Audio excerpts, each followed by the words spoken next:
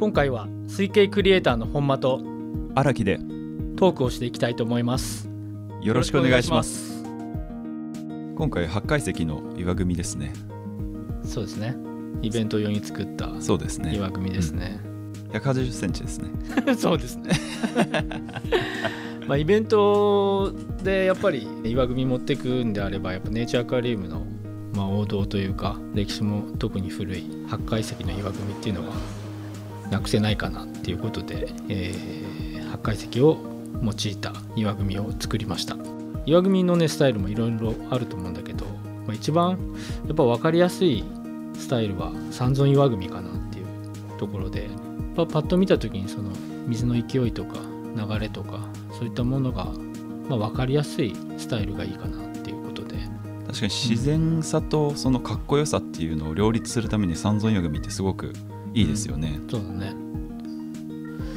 8階席はやっぱりやっぱ丸みがある石を使った岩組っていうのはやっぱ難しいよね。やっぱり満点石なんかはやっぱ一つ一つがゴツゴツしててかっこよかったりするんですけど、8階石みたいにつるっとしてるものを使うともう流れが顕著に出るので、それがまあ間違ってるじゃないですけど、ちょっと不自然だとそれが丸分かりというか、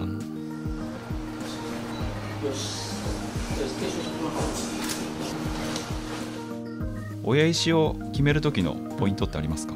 まあ親石はその水系の中での、一番こう流れであったり方向性を決めていく石なので、まあ、映画の中のこう主役というかな、そういう意味でやっぱ一番こう重要な石、かっこいい石というか、石もいろんな面がやっぱあるから、どうしてもやっぱり頭がね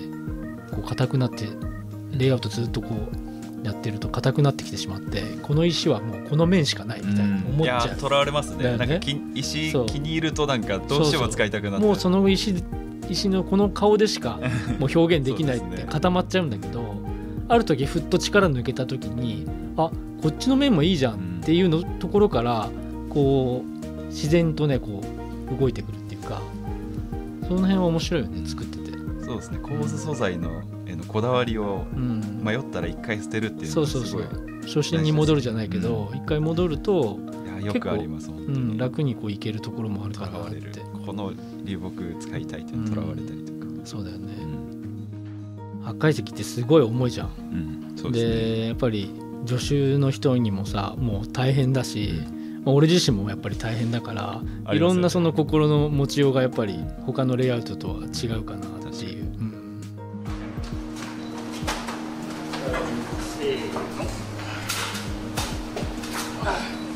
このまま入れる。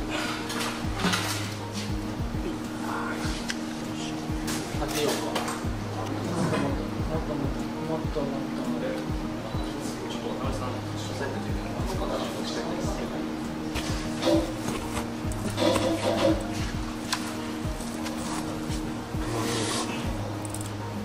うちょっといい。好きなラーメンに入れて、親石立てる。立てる。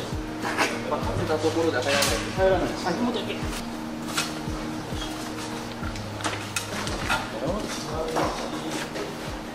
こっちが下で、こっち。あ、いきますよ。せーの。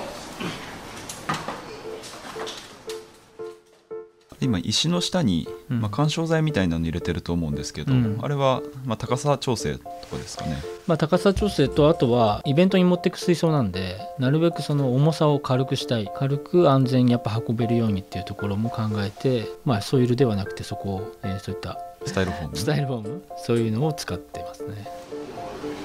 もうちょっと全体右だね。全体、そう行き過ぎ。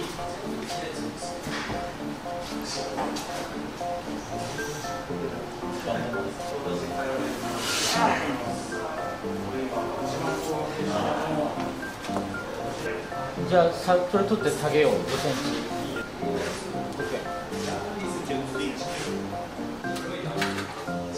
親石が倒れないように当たって。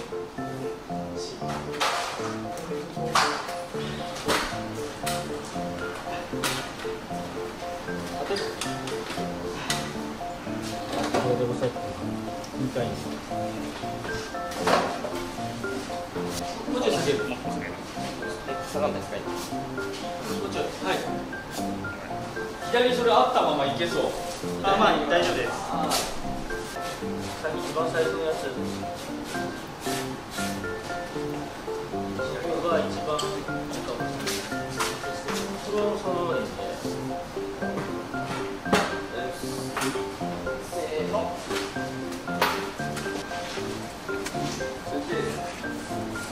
倒して、そうそう。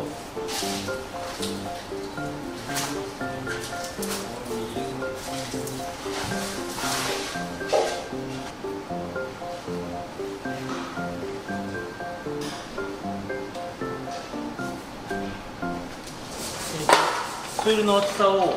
と増やしたので、親石がちょっとグラグラするからで、真ん中をもう少し低くして親石側にソイルを持ってくる。今ある程度ソイルを敷き終わったところだと思うんですけど、はい、この岩組みの時のソイルの高さって結構重要だと思うんですけど、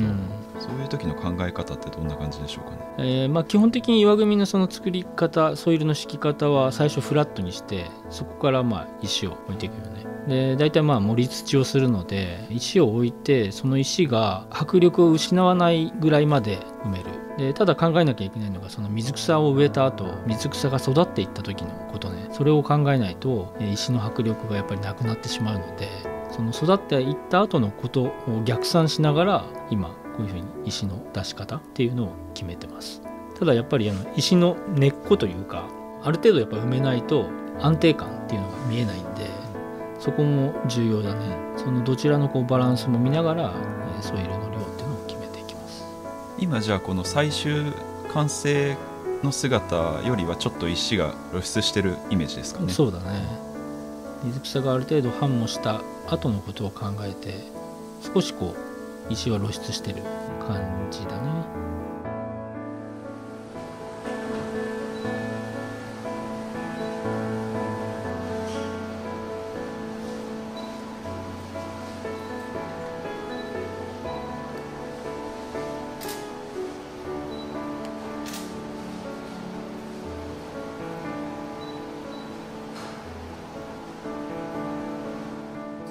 今植えてるのはグロッソグロッソスティグマですね。今こういうふうにグロッソをかなり広い範囲で植えてるんだけど、時間が経ってきた後のそのヘアグラスの勢いというかな、それが石の強さを和らげてくれて、また水の流れもね感じるようになったんで、最終的にやっぱり良かったなって思います。岩組みって植栽単色にするか、もしくは複数の種類使うかありますけど、複数の種類使うとあれですね、移り変わりがあって面白いですよね。そうだね。ただその時考えなきゃいけないのが、やっぱり植物のその強いと弱いっていうバランスがあるんで、最終的にどうなっていくかなっていうのを考えて植える。あとは自分が思ってたのと違った感じになってくるのも、やっぱり植物のその育ち方に任せるっていうところでは面白いかなっていう。今の時点ではやっぱりかなり石の強みっていうか影の部分が多い感じには見えるけど、これがやっぱり水草が育ってきた時に柔らかさっていうか、水草の方が目立ってくるような水形になるっていうのが一番、ネイチャーアクアリウムとしてはいいだろうね。水草が育って思ったより良くなった時って嬉しいですよね。そうだね。やっぱ水草すごいなというか、やっぱその人が作った部分を調和してくれるというか、岩組み難しいなとは思いますけど、やっぱり私もやり続けていきたいなと思いますし、楽しいですね、岩組み。